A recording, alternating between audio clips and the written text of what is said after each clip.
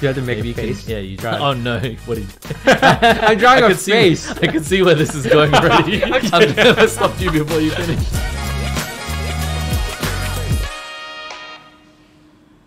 Welcome to another episode of the Decogged podcast. Yeah. This week, we are first going to start off with Netflix incorporating NFTs to one of their shows, Stranger Things. Yeah. Season 4. They said like you have a chance to win an NFT. I mean, that seems like a very enticing for me. Yeah. Since I'm into NFTs. But Yeah. But again, you know, we always talk about like what's the utility, and it doesn't have to be utility if it's art.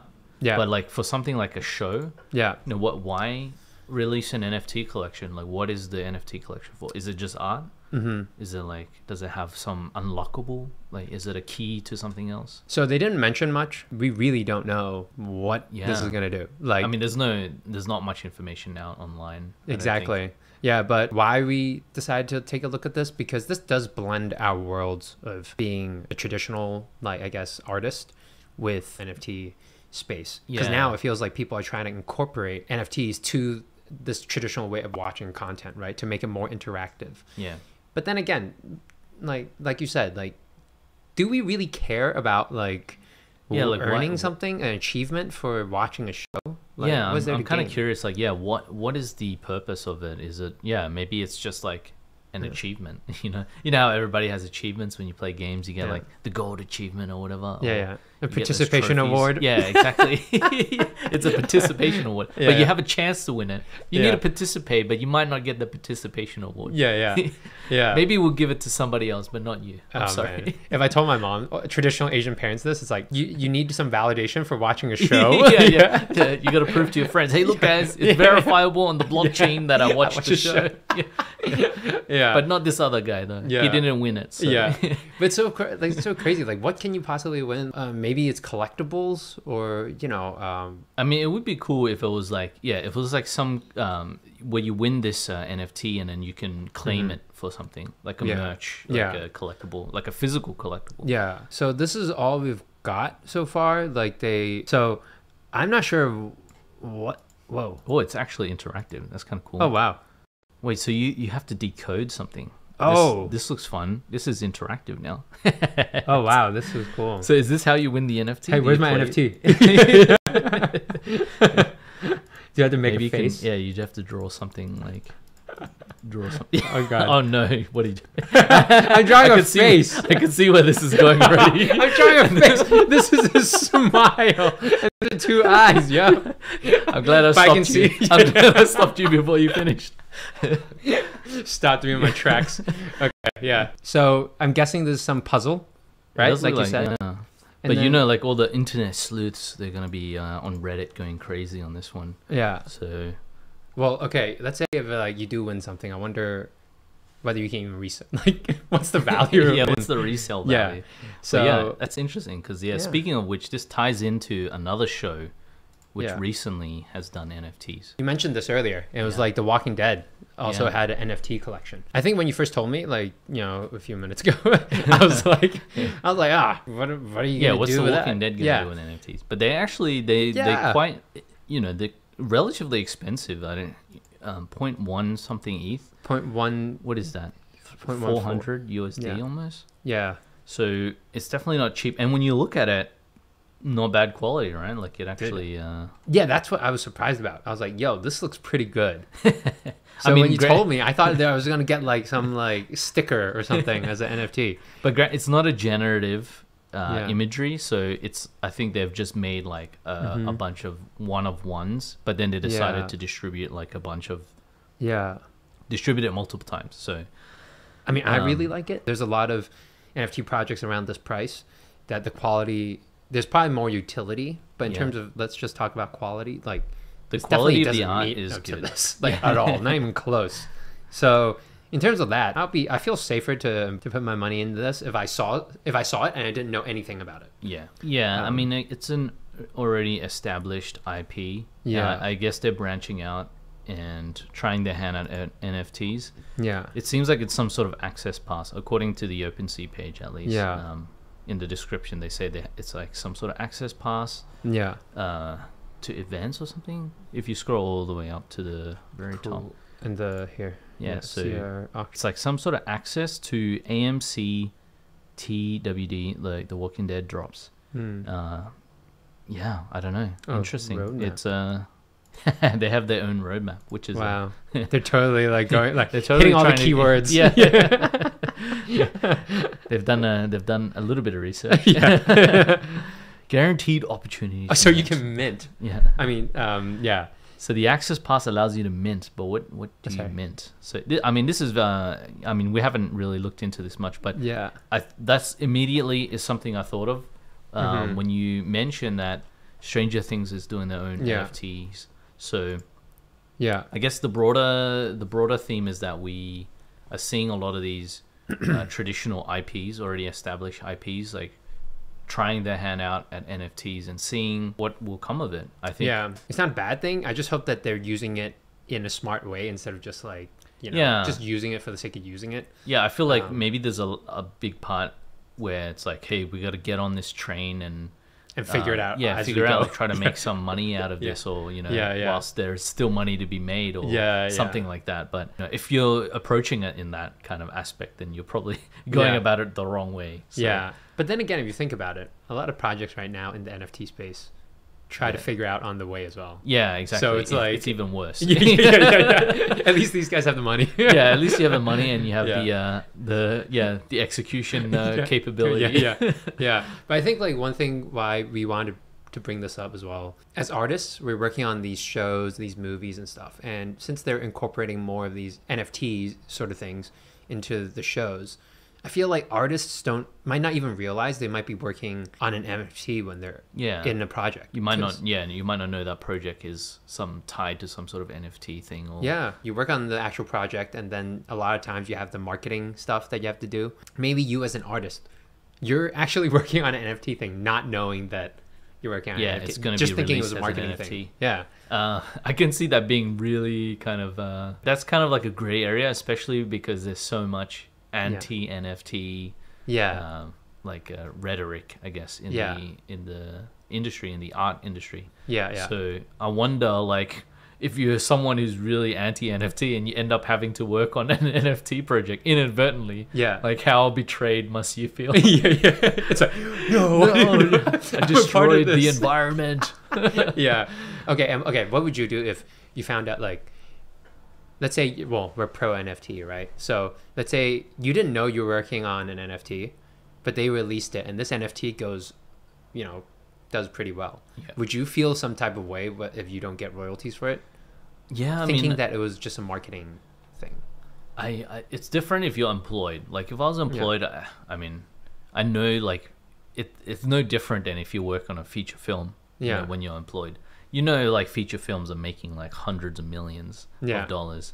You know, I think, you know, like Avengers Endgame grossed like 1.2 billion something dollars, right? And it only cost 300. So somebody's pockets are getting loaded. And it's not yours. As the artist, it's definitely not yours. I don't think it's any different if you're employed and they decide to make an NFT. Somebody's pockets are getting loaded. It's probably not yours. You're being employed to do your job. And I think that's fair, right? You made that decision. That's why I feel like as an artist, you have some sort of advantage if you just go out and you just make your own NFT artwork and make your own NFT project or something along that line. Because then, you know, at least the profits are direct. It's a direct correlation between how much work you put in and how much you get out of it in the end. So I think, like, I'd rather, even if I only had one set of skills, like just animation, I'll figure out some way to like create something do something within that within the realm. But I was just curious because it's like, I think I would feel some type of way if they didn't tell me. They're just like marketing, like, you know, it's different from doing marketing, like advertising, you know. And then if I find out that, oh, you guys are making, like, even if one NFT, like even that NFT that the Walking Dead people made, right? That was like $400. And, you know, like some artists, there's something about they probably sold a lot of those. So I mean, that one artist that made those those cubes, if it was just one person, it could have been a bunch of people, but I'm sure like money didn't directly go to those guys. But if you think about it, it's the royalties that get me, like, that I feel some sort of way about it. Because it's like every time they sell that, every time there's a transaction, the AMC gets it, right? Yeah. This is really interesting because they, I mean, it's a little bit off our topic, but I should mention there was an article, there was a piece done by Vice just a day ago, I think, and it was on NFTs, and it was about the traditional artwork, the traditional art world versus NFTs.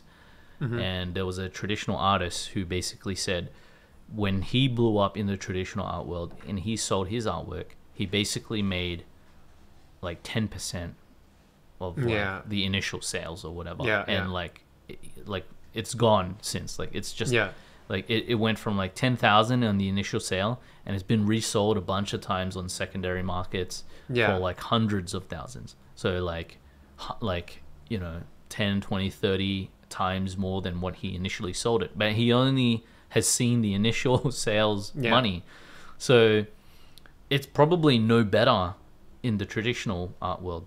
I think the reason why one would feel bitter if it was in the NFT space is because, you know, the NFTs have this kind of royalty system built into it. So if you don't see any of that, then it is kind of like a stab in the gut. But it's definitely no better in the traditional art world. So. Yeah, definitely. But oh, that's interesting. I need to read that article actually. I think it was a video they posted on their website. Even better. On the YouTube, so. Even better, because I don't Nobody wants to read. Who reads these? TLDR, man. Cool. So we'll move on to our next topic. Spider-Man Across the Multiverse has been delayed to 2023 in summer. It's supposed to be one movie, but it's been split into two parts. Right? Interesting. So this was supposed to come out sometime this year. I believe it was summer or like towards the end of this year. But now it got pushed to 2023 summer. Wow. Right? So that's a pretty long push. When you're saying like it's split into two, is it like two full-length movies? Yeah, two full-length movies. So part one and part two. Interesting. So they're trying to milk that cow. Yeah, definitely. Anytime someone splits a movie, that's when I'm like, I can sell twice as many tickets. Because if you watch the first one, you have to watch the second one. Yeah, exactly. And vice versa, right? Plus, I mean, the first Spider-Verse was so good. The one that came out. I mean, it was so groundbreaking in like so many ways. Like I would put it up there in like one of the top. It's like top 5 animated features of all time. Yeah. Oh wow. Oh. You heard it here first. No, I agree. I think everybody sort of agrees. Even I call them the Gen Pop civilians. Like, the general. The civilians, I would say. The non-animated. Folk. Yeah. Because I think they love it. Like the story was good. I think everything worked. Everything worked really well. Like the story, the style. I mean, the style was just so fresh. Yeah. You know, I think the style alone kind of blew everybody away, but the animation was amazing. Yeah. Everything was just so good. So, just looking at this, like, oh man, like the new characters and stuff, like I love this. This is awesome. But, so it is, how do you say it? It is very rare for, I wouldn't say it never happens, but for a, studio to push something as big as this, and then they already notified everybody that this is the date that's going to be released in 2022. Yeah. And the fact that they need to after when they announced it, now they are announcing a new date for it to be pushed to 2023. That's a big deal, right? And that doesn't usually happen unless something really, really, I guess, serious sort of happens. Yeah. Because they would try, studios always try their best to even if they throw money at it, so get more get more people just throw money at it and fix it. Yeah, because you want it to release, you want to stick to that date. I think pushing the film, you lose a lot of money. I think I think you lose so much money by pushing the film. I think as a studio, I think even just budgeting, that totally screws up your budgeting. And I think pretty sure if you set a date, you have to pay, I think, a price to lock into that date. I'm pretty sure.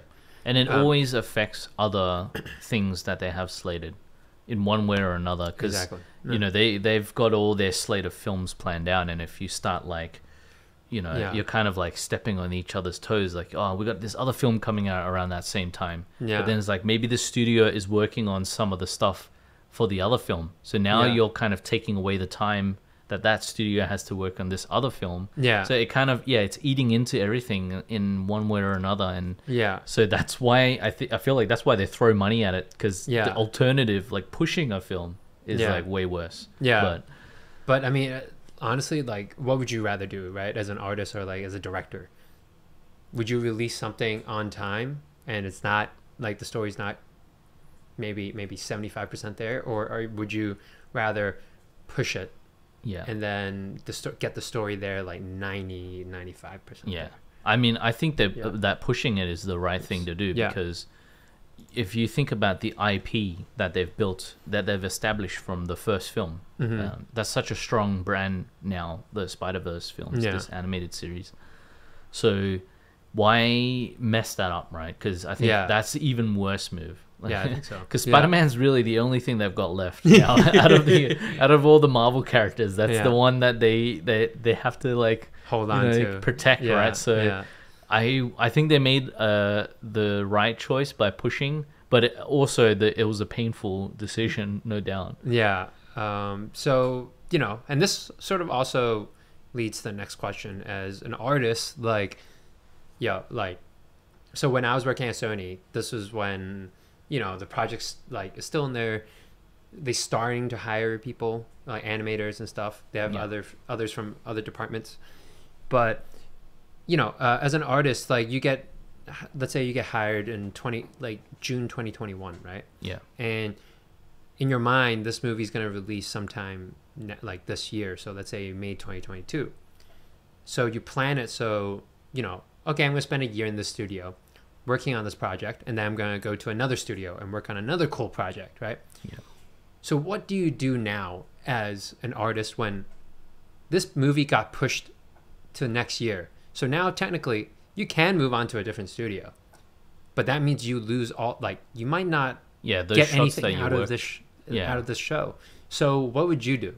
Would you stay on for another year until the show is done, or do you move on to the next thing? Oh man, that's a hard choice. Like, if it was me, I'd probably stay, knowing that it is Spider-Verse, that it will look cool. Yeah.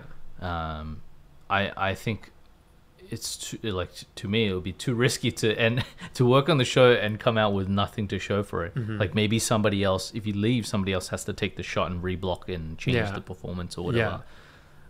Or like all the sequences that you worked on, if they're doing like a lot of editing, like your entire sequence might just like get chopped. So I mean, that's too risky to work on Spider-Verse and not work on Spider-Verse at the same time. So I feel like I'd stay just to do, unless there was like a way better opportunity, like if like Disney or something hit me up and they're like, hey, you want to come like work on like the next like crazy Disney film? I'd be like, okay, maybe. Yeah, I think so too. Like so I feel bad for the artists right now, because some of them came on early, so they can, you know, get as much out of this show as they can.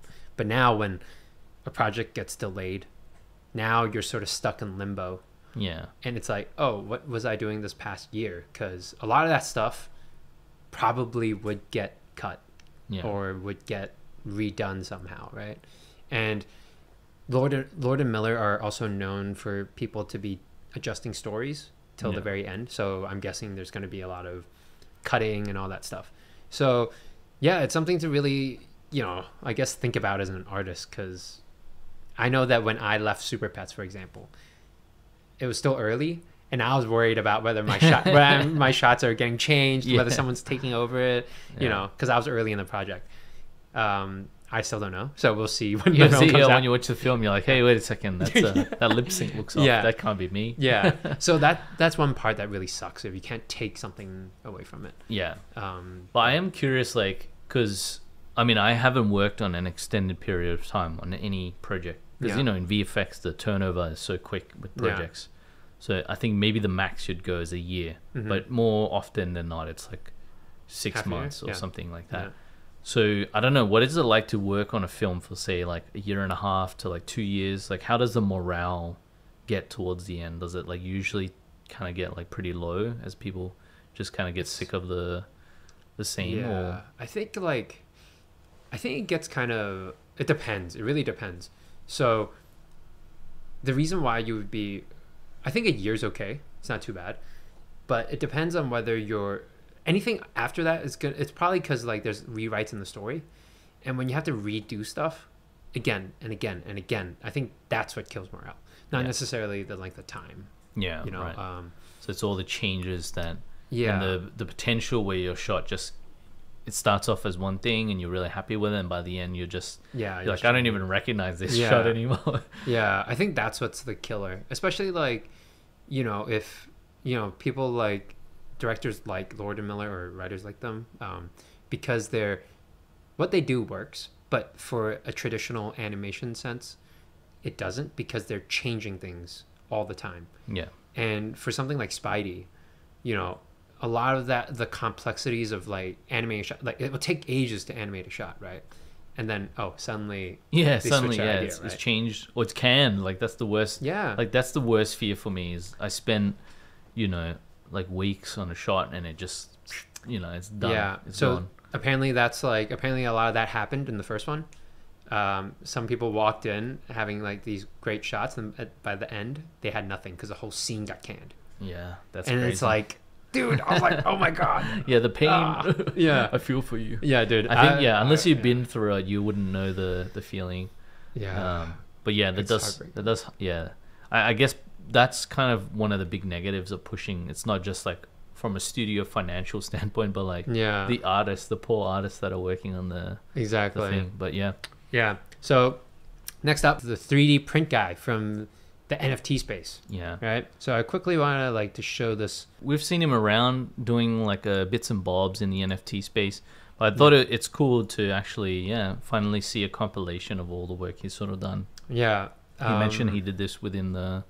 It's not just NFT work. Some of it it's like professional. Web 2 and Web 3 space. Yeah, Web 2 work and Web 3 work. This looks really familiar. I want to know what game it was. What game is that? It looks so familiar. Yeah. And some of this stuff is pretty cool. This is this like Among Us or something like that? I don't know. I don't think so. But this looks. I think the look looks like great. Really cool. This stuff looks awesome. Yeah, some of this Web 2 stuff is really cool. Yeah. But I mean, that's the big thing. Oh man, I just got like. Smoking, Jesus. I'm not even gonna talk about it. Yeah.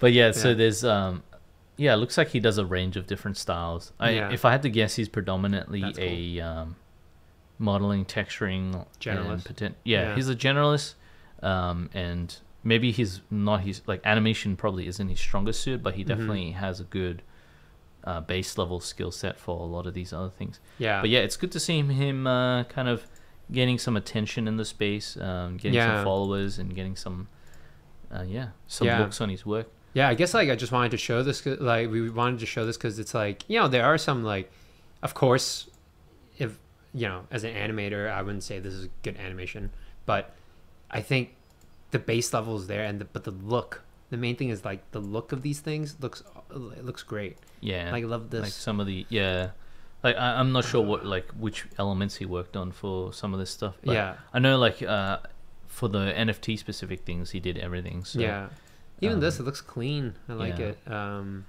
he's doing some good work in the space. Oh man, I love that. Which is cool. I love that little rack.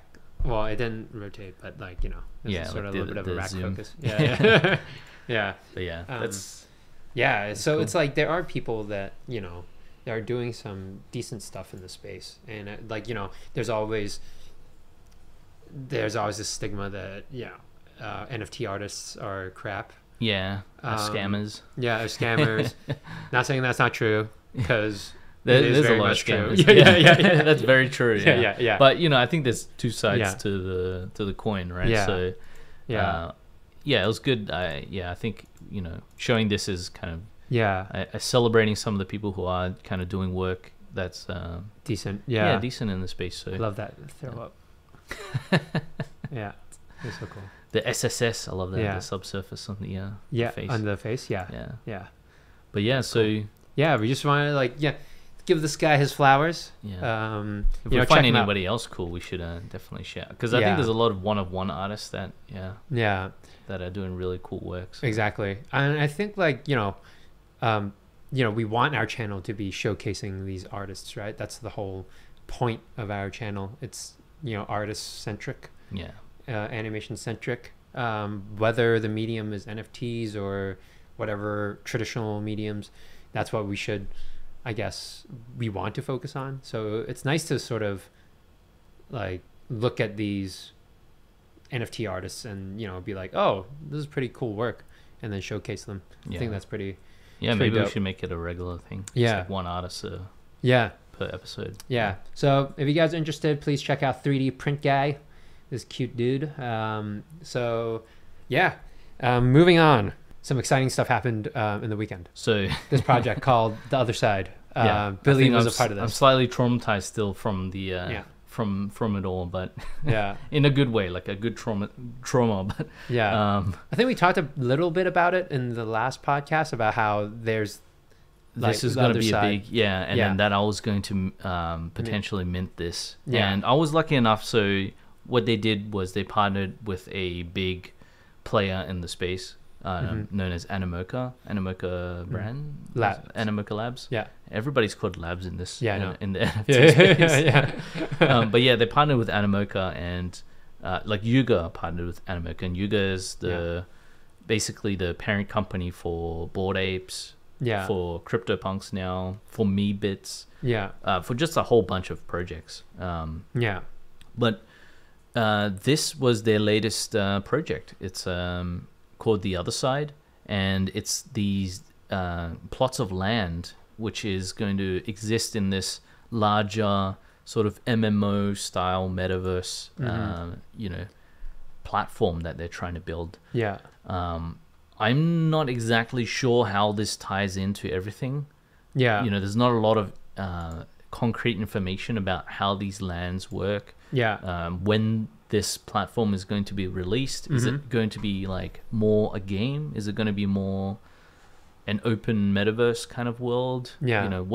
What sort of play are they trying to do here? It seems like, based on the partners, that it's going to be some type of game, potentially like a play to earn game, sort of like Axie Infinity, where you get to play with the you get to play in the game and earn Axie, which is the token, and then trade that in for real money. So this could be a play to earn sort of thing, but again, I have not a lot of information. So what was crazy is that it pretty much busted the whole system. Yes, like it broke the entire Ethereum network. Because there's so many people minting, and because there's so many big players that are in the Web 2 space, and just people who are in BASE, right, who's trying to mint this Otherside NFT, and it basically shot up the gas price to like 2.5 ETH, right? I think pretty high. Like some people were paying even higher, like 3 to 5 ETH. That's crazy. Just for transaction fees. So just so you know how much that is, that's one ETH is about 3,000 right now. So that's So imagine paying what is it? $1,500 commission. Just as a transaction fee. Transaction fee. If you try to send money to your relatives overseas and you had to pay $1,500, but your transaction was like $100. You're sending them $100, but you had to pay $1,500. It's like, thanks. But so luckily you went through it sort of unscathed. If anything, you made back the initial cost and got so I did all the right moves, and it was very stressful for me, because leading up to it, I wasn't sure whether I was going to mint, because so many things could go wrong. So initially you have to pay this specific token called Ape token in order to mint one of these deeds. So you had to go on like a central exchange like Binance or Coinbase or whatever it might be to buy this Ape token, which has its own, it's a crypto, so it has its own fluctuating price. So you could buy it at the wrong spot and you would have overpaid by like thousands of dollars. So you had to buy like a lot of ape. You know, we're talking like in orders of like almost like $15,000 worth of ape. That's crazy. Yeah, just to mint this, and that's not even including the transaction fees, right? I had to spend a bunch of money buying the ape, so I had to basically figure out the right point to buy to maximize the amount of profit that you could potentially, or minimize the amount of risk, I should say. And then not only that, I had to buy a bunch of ETH as well, just so I could spend it on the transaction. But nobody could predict how much the transactions would cost, because we knew there was a lot of people who wanted to mint. So going into this, everybody was aware that there was probably going to be a gas war. So a gas war is when everybody's trying to use the network at the same time, like more often than not, just to mint these NFTs. And what happens is if everybody's trying to use the network at the same time, in order to front run the transactions, you have to pay more. So people ended up paying like astronomical, like 3 to 5 ETH, some of them. I ended up paying a lot too, like somewhere in the mid 2 to 3 ETHs. So like all these factors combined, I could have, if I didn't manage to mint because I didn't pay enough gas and I was too late in the queue, I might not have got one, and I would have ended up with just a lot of ape tokens, which instantly crashed after the mint, because that's the only reason everybody bought the token. So there was so much risk going into this that I was definitely not comfortable. But thankfully everything worked out for me, because I think I did the right calculations. It was insane. It was like, I felt like I was like thinking like harder than I ever had to think in order to figure this out. But I mean, also like, I think you did like really good preparation. But there's some people who, I guess, you know, they paid the gas, but they didn't receive anything. So I'm like also thinking, oh man, that's like such shit luck. Yeah, because you basically, I think the worst part is, so Yuga, the company who basically released this, they went ahead and reimbursed everyone who didn't manage to get a deed, and they basically reimbursed them the gas costs. Thank God. Which is great. Like, you know, we're talking like thousands of dollars there. Per person who didn't get one. But I think the poor part is like the part that they just probably couldn't reimburse is like the fact that the price of the ape token just plummeted. Because not only were people who wanted to buy the token for this mint, there was a lot of traders, because this is one of the most hyped tokens out there at the time because of this particular mint. Just so like more context, this is the biggest mint in the history of NFTs. So this was probably the single biggest event in NFTs since the inception of NFTs. Because just the sheer volume of people who were trying to get one of these, and like for so many reasons, it probably broke like so many records, like the number of gas spent, and the number of dollars raised. It was historic in a lot of ways. So how does it feel to be a part of it? I don't know. It felt, looking back, it all worked out, so it feels great. Had I been one of these other people who it didn't work out for, I would be very upset. So another thing that you did was that quickly, I know we're talking about the like more the technical side of NFTs, right? Which we'll get back to the artist side later. But what was smart, I think, what you did was you minted 2, but then once, like at the highest price, so it was like at 7 or 8, right? Yeah, it was around about 8. Yeah. You sold it to sort of recuperate the cost. So then at least you still had 1, but you had no more risk. Yeah, exactly. So that's something I learned in the past, just from being like in the space for a while and having seen how these things go. Usually there's like a lot of hype right after the mint, and there's a process called revealing. I mean, we've done a few reveals on this channel already. With long lost. So there was a process where they reveal the land, but before that, like right after the mint, there's a period of time pre-reveal where people are just trading these things like crazy. There's like NFT traders, NFT investors, or even just like people who wanted to buy this but didn't do the KYC. Yeah. They couldn't mint this, so there's a lot of like interest in trading and buying this. So I knew there was going to be this frenzy of like people buying and selling. So pre-reveal. Yeah, pre-reveal. So I decided, you know what, I'm going to do the pragmatic thing. And you know, I already put there's just so much risk already with the amount spent that I was like, I don't feel comfortable just holding on to this and waiting. So I sold just to break even, essentially. Yeah. Recuperate my costs. Yeah. But now you have one of these deeds that's cost like, well, right now the floor price is 3.5, right? But that's 3.5 that, you know, that's profit, all profit if you sold. Yeah, exactly. So that's like something I think a lot of people need to, you know, need to think about, I think, in the space where they get too greedy and they try to get as much as they can. Yeah. You know, and like you could have, let's say if you held on to it a little bit longer, now you would have been down like a lot. Yeah. Right. Yeah, I would have been, I mean, if now I would have had to sell both and then I would still be at a loss. Yeah. So I think a lot of people try to risk it and then say like, oh, maybe it'll jump out to 40 ETH. Yeah. Right. Maybe it will, but like if a large portion of your capital was spent on this is not like $20 for it, like for us. It's like thousands and thousands, right? Yeah. Like, yeah. So it's better and safer to sort of, I think it was a smart choice and a safe choice to do that. To sell, yeah. Yeah. But that's one thing I think, so I made all the right calls, which is great. Mm-hmm. And I think that's something that I learned over time. And this is something that like, not just NFTs, but like crypto and whatnot.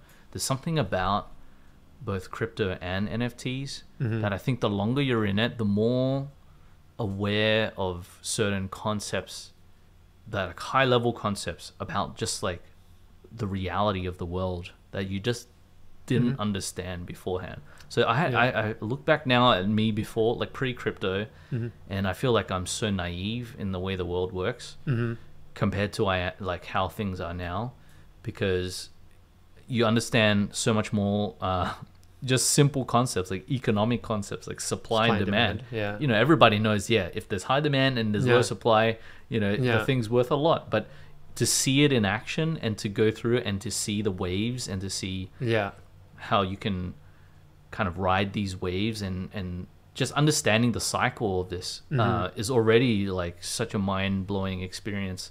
And then, you know, getting into crypto, you start learning more about like you understand money better, like the concept of money. So that's something like, as an artist, you know, I've been so focused in art side of things that I completely disregarded this like very fundamental concept of like society, right? Yeah. It's like, what is money and how do you make money, or like why is something valued a lot? And then I think understanding this concept can somehow improve you as a person. Like it rounds you out more, so that you kind of like, if you start making artwork, it's like, what will make my artwork valuable? Because a lot of it is like, I hate to say it, but it's just perception as well. Like your art is valued based on the market, right? So you don't dictate your own artwork's value. Other people dictate your artwork's value. Yeah. So how do you build value, you know, in like a perceived value in your art? Yeah, I guess it's a bit different with this, and like I totally get what you mean though. Like I also think like I do think learning about money, like being into crypto, that like you said, and for me like more stocks and just like trading, it's good to know that, because you do understand the simple, like the concepts of supply and demand, because that's really important, because it's such a fundamental concept to society. But I think it's sort of like for the longest time like people throw that around all the time, supply demand, blah blah blah, but you actually really understand it, like it really is like everything, like as in it's a like it accounts for it's a cliched statement, but it's very like once you understand it, you're like life does revolve around this. I think there's a big difference between like the theoretical understanding of it and like the intuitive understanding of it. And I think like after having been in the space for so long, this was a great example. It was almost like a graduation for me in a lot of ways, because I think like intuitively I started to understand market dynamics a lot better, because I had to there's a lot of like game theory involved in like minting something like this. And I think for people who are just coming into the NFT space, I think it's very risky actually to mint something like this. It seems like it's very low risk, but it's actually, when you think about it, there's a lot of risk involved because you have to buy the token. So not only that, you have to understand what's going to happen with the token after. Exactly. Like, and you have to understand the trading mentality, like what traders do when they see like, you know, when's a good time to buy the token? As simple as like a simple question like that is like very complicated answer, right? Because there's different types of traders. There's different types of personalities, but at the same time, like you have to think about for the majority, like what would the majority think? Because that's what's going to control the price of the like the token, right? Or the stock or the crypto or whatnot. So like right after, like you said, when everybody's minted, there's no use for the token anymore. So everybody just dumps for the foreseeable future. So the token lost half its value, just so people know. Like since minting till now, it's lost half the value. But even before then, when it peaked, it was like it's lost like more than half its value. It's lost like 70 something 80% of the value, which is crazy. Because if you're one of those people who got in trying to mint this thing, you could have just failed because you didn't pay enough gas, and you would have lost a ton of money just from holding on to this token. Unless you like had that you had that planned and you're like, as in you weren't successful in your mint and you already had that in your mind. I need to sell this immediately. And you might have sold at a loss, but even then it would have been a much less loss than holding on till now. So it's not easy. Like I think being in the NFT space, because there's so many, there's so much like noise as well. There's so much to know and understand, and that's why I sympathize with a lot of people who are new to the space. I think you just need to spend time. You need to spend some time in the space to sort of start to understand how things work.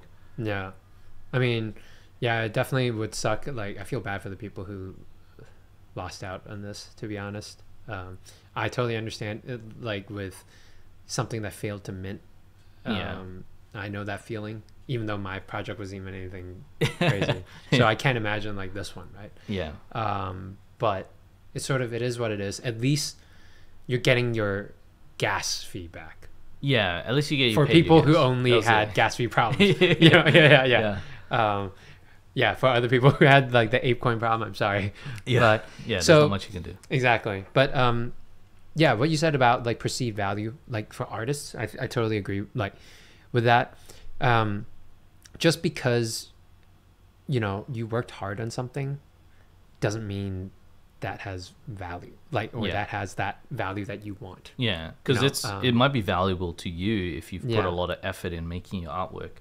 But I think the difference between like making artwork for the sake of making art and making art eventually with the intention of selling it, I think there's a little bit more involved, because it's not only like how much you put in, but it's also like how much do you think it's going to be valuable to somebody else.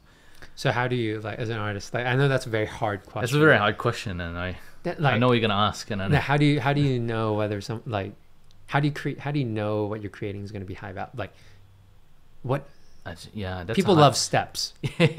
So, I personally don't think there are any. I don't think there's any either. I mean, if there was a step, it would be to be consistently good. Probably, I think that's the step. That's step one. You have to be consistent. Consistently making good artwork, and over time it'll play out in your favor. So I love to use Beeple as the example. Like, why when Beeple made his big debut in the NFT space, and he made a ton of money, I mean, the guy, ridiculous amounts, in orders of the hundreds of millions, right? But everybody knows Beeple has been putting in the work for years, right? So it wasn't like an overnight thing. I think why his work is perceived like to have a lot of value is because you could see the consistency of the artist and the quality. You know, he's been consistently creating high quality things for decade plus, right? So how do you deny someone like that, like having value in the art? I think he was there at the right place at the right time. And he's done the work, and people know that he's done the work, and that's why. I think it's you're right. I think it's a consistency, because I mean his art is also good. It's got a very quirky style. But I think even technically, I think it's really like it looks good. Because we always had this discussion whether the technical artistry, is it really important? And it is, but there's always people who break that rule. You know, and then it makes you question, is it really important? Is the technical aspects as important as I think? I think maybe there's so many factors involved with like how someone would perceive, like what value somebody associates with your art. And I think a lot of it is to do with perception, right? So like they will view your artwork as valuable as they believe like other people would value it.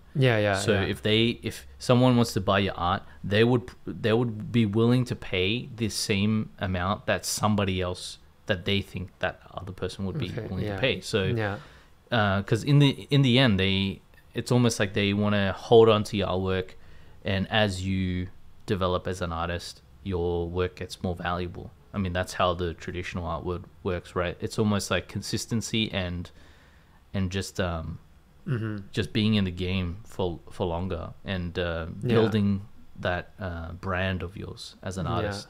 So I think for a lot of people who are coming into the NFT space and expecting just to sell their artwork, you know, next day, or like sell it for like millions of dollars, they're like, a lot of people are just kind of getting disappointed. And I think that's where a lot of the bitterness comes from as well. Is where people who are really talented are coming in and they're not seeing the results. They're not getting that Beeple level money immediately. And they're not getting a ton of followers out of the blue.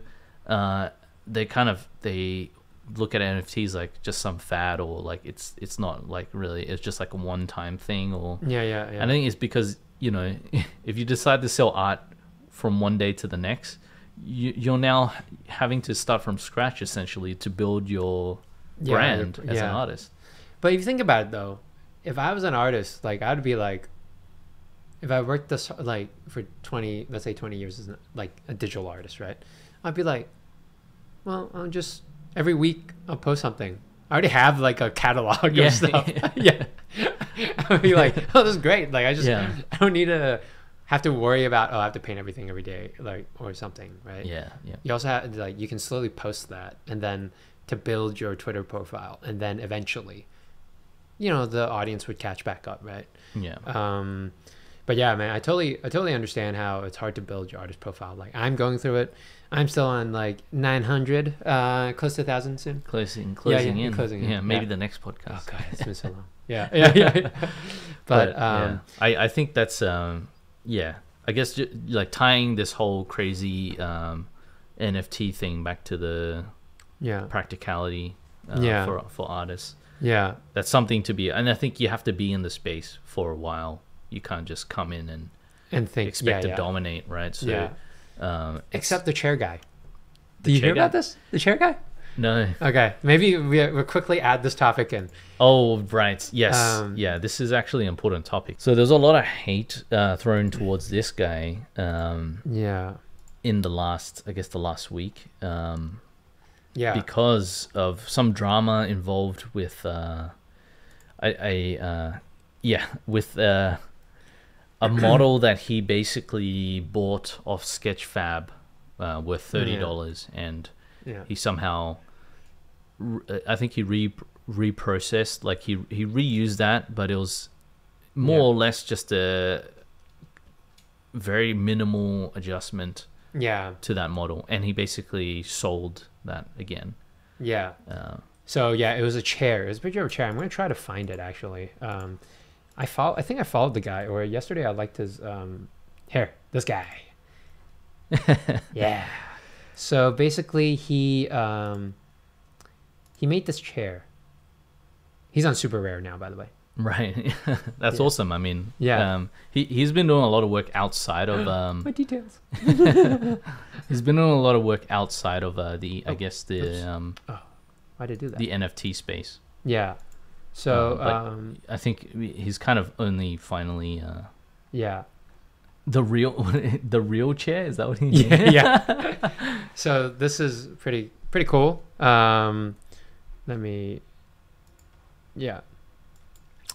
Pretty cool chair. I mean, I like the details and stuff. I think it looks great. So basically he was selling this for $35 on Sketchfab, like you said. Yeah. And this Danguiz guy, who's like a verified Twitter profile. Yeah, he's an got artist. A big following. Yeah, got a big following. He's been in the NFT space for a little bit, like selling a ton of stuff, like a ton of NFTs. Yeah. But just so happened he decided to take this 3D model and then sell it with minimal adjustments, like you said, as an NFT, right? But you can see how that's a problem, because that's like sort of, you bought it, but you're selling it for $1,000 something. Yeah, I think it was more than that. I think it was like somewhere 600. Yeah, it was close to like an ETH or something. Yeah. His justification was like, oh, it's a temporary. It's like the pre-reveal artwork or something like that, along those lines. Yeah. But yeah, I mean, even if it was, you shouldn't just take something and use it as is. Yeah. It's almost like, it's like if I like, feels very shady. It's like I'm making like a Lego animation, my own, but then I put the Lego poster in my freaking to sell it to my fans. It's like, yo, you didn't work on that. It's like, you didn't work on that movie. Or like, you're not in charge of that movie. Why are you putting it on? But I guess the difference is he did buy the product. But that's so technically, legally, I think he has the rights to use it however he deems fit. Yeah. But I mean, there could be so many legal gray areas in the Sketchfab, terms and conditions of the use. Yeah. But I mean, it could be considered like distribution, like he's just redistributing it at a higher value. Yeah. Potentially, I don't know. Yeah. But I feel like that's like, okay, let's say maybe there's a legal issue, maybe there isn't, but as an artist code of conduct, a moral issue. There's definitely a moral issue. Yeah, there. That's messed up. Like, if someone did that to me, I would be mad. Like, I would be mad as hell. And basically, this artist also had a problem with something like another person a year before, right? With another piece of art. Yeah, but, it was very like, was a bit similar. More, I mean, that's definitely a little bit more gray area, because it was a very similar piece. Yeah. That one artist did, and this other artist, Danguiz, decided to do as well. Very similar in the style and the feel. Like one of them, like it was basically somebody looking up at like a series of buildings. You got that cool perspective and a lot of buildings in the background. Yeah. And then it was a character sitting down looking at that with a cat next to them.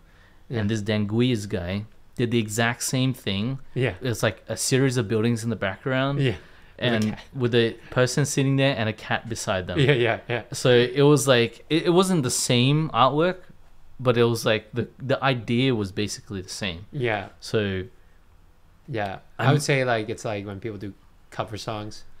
Yeah. It was like a cover. It was like, you'll take on the same idea. Yeah. But with his little spin on it. But so that's when it was a bit like, it was hard to say for that one.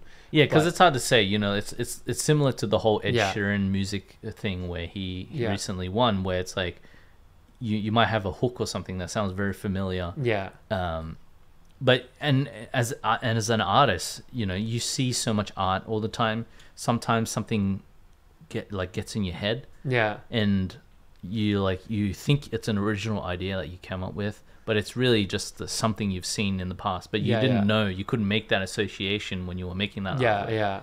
So I mean, that happens all the time, right? Exactly. In the creative world. So it's kind of more forgivable. But if you blatantly take somebody's 3D model and you try to pawn it off as your own, like that's not like that's not forgivable at that point. It's like and what I really didn't like, what I'm glad the Twitter space rained down on it.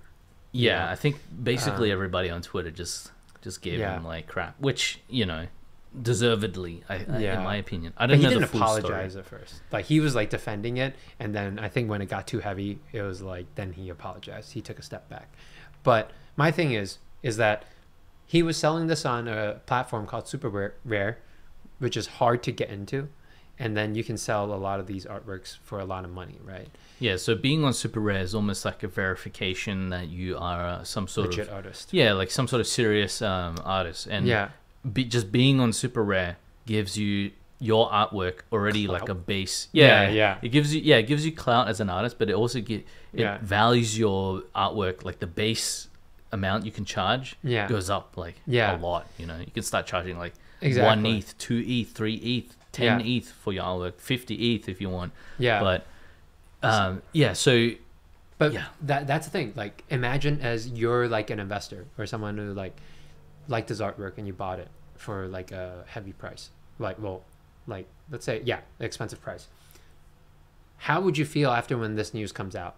Because it would start make you questioning, like, yo, is all your like work just like ripped off people? Like, so as an art investor, you're kind of at the at the whims of the artist as well, which is like it's not a good thing if the artist isn't doing this kind of morally questionable, not even morally questionable, just like morally like this disgusting kind of these actions, right? Where so I think this is partially why there's such a bad rap in the NFT space. Because you know, when you have like quote unquote an NFT artist doing something like this, it just makes it seem like everybody who's in the NFT art scene is like some shady some shady like scam artist, right? Exactly. And so it's terrible. I think this is terrible news for the people in the space, but I'm glad that this person the original artist, so I think he like the original artist, like, because there was so much like I guess publicity about it on Twitter that maybe he caught wind, and I think I actually got him a Super Rare account like application like really quickly, which is great. And then you know what's crazy, he put this chair up on Super Rare for $35 on Super Rare. So that's like 0.0 I think something ETH, I love that. But then, like you said, someone increased the bid to 11 ETH in just 40 seconds. But I love that he didn't price it himself. Like he didn't overprice it. He didn't price, like he priced it how much he priced it on Sketchfab. Sketchfab, which is almost like, it was genius. Like in a lot of ways, like that's creative thinking right there, right? Where you're just like, I understand that this has value now because of this whole drama. But I'm not going to like descend. Capitalize. I'm not gonna descend to this like degenerate like money making kind of mentality. But I'm gonna put it up for 35. But and you know, probably because of that, he got to 11 ETH. I think like I honestly believe if he priced it at 10 ETH, people would be like, maybe at most it'll go up to 15. But now I'm like, yo, I don't know. I feel like this would go up like like it just automatically got that much more value. I think even if he if he priced that at 5, it probably wouldn't have made it to 11 like that. You know, so I mean, maybe I don't want to say not, but it's hard to understand the market dynamics with this sort of stuff. But I think he did the right thing, and I'm glad that a gangster play, man. That was some gangster play, you know. But what makes me like, what if this like this is like some conspiracy theory? But what if these two are in on it? And he bought this for $35, and some huge drama came, like they leaked that it was like, oh, it's actually they actually know each other in real life, but he leaked out like, oh, look, this other artist stole this person's work, and but it was actually them leaking this info out, and then now they decided to jump on Super Rare, and you're like that, like it's when we watched that Kobe fight. You were saying the same thing. You know, like it's fabricated drama. It could be fabricated drama just so that they both maximize the amount that this one piece sold for. Okay, so I would believe that if it wasn't for like the Dan Guiz guy. Oh, his reputation. He had so much reputation that was on the line, right? But man, that is true. A lot of people fabricate drama to get like an extra buck. Kanye, you know. Kanye's notorious for this. And, Kanye is probably the master of this. But let us know how you guys think about like this guy and his sort of what he did, like, because you know it leaves a sour taste in our mouths when people do this as an artist. So it'll be good to see what you guys what you guys think about it. And honestly, like, what do you guys think about all the topics we talked about today? We went through a lot, actually. Yeah. So it'd be good to know what are your thoughts? If you like the video, please comment and like the video and subscribe. And we will catch you on the next episode. Peace. Thanks for watching or listening to our content. If you like what you saw, feel free to subscribe to our YouTube channel. Thanks again. Peace.